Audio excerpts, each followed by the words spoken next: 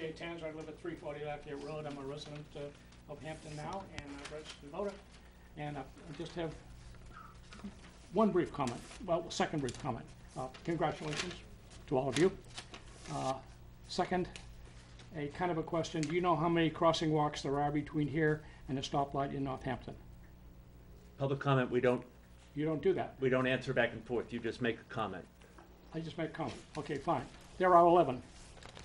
How many are marked properly? None.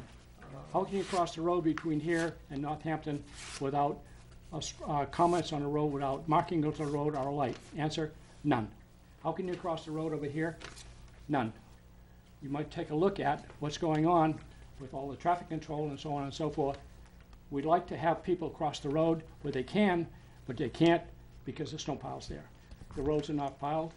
The public crossing walks are not marked. The public crossing walks are not plowed. The sidewalks are not plowed. So we have 11 crossing walks for people with disabilities, none of which today are usable, and none of which today are suitable, and none of which are properly marked. Wow.